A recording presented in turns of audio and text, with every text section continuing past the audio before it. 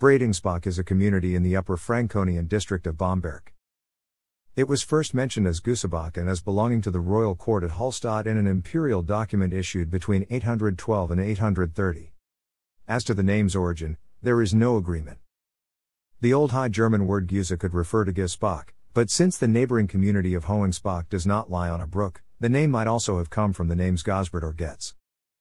The name in its current form crops up only in 1750, and only in the mid-19th century did it gain legal legitimacy. After Breitengüßbach's first mention as Gusibach in the early 9th century and as being owned by the royal court at Hallstatt, Emperor Heinrich II donated the royal court along with Gusibach upon the founding of the bishopric of Bamberg in 1007 to the Bamberg church as the bishop's domain. Already by the first half of the 13th century, Breitengüßbach had its own house of God, St. Leonhard.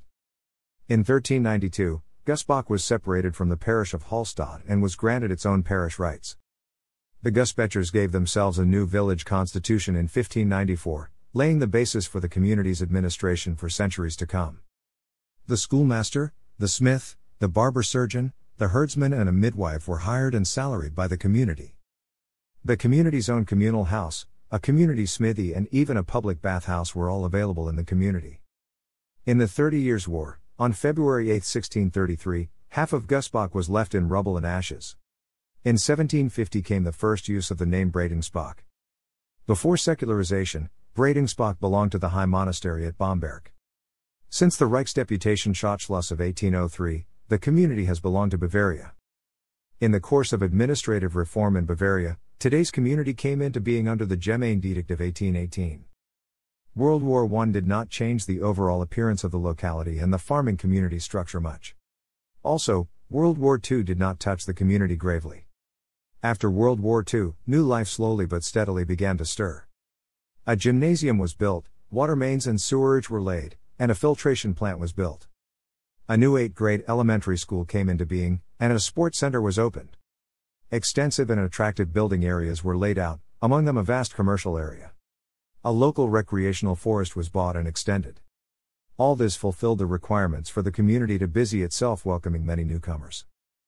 In the course of administrative reform, Hohengüßbach was amalgamated with Breitengüßbach in 1972, as were Unterberndorf and Zuckstadt in 1978. Breitengüßbach was classed as a small center. By converting the former schoolhouse in the middle of the community into a town hall in 1979, the basis was laid for an administration close to the townsfolk.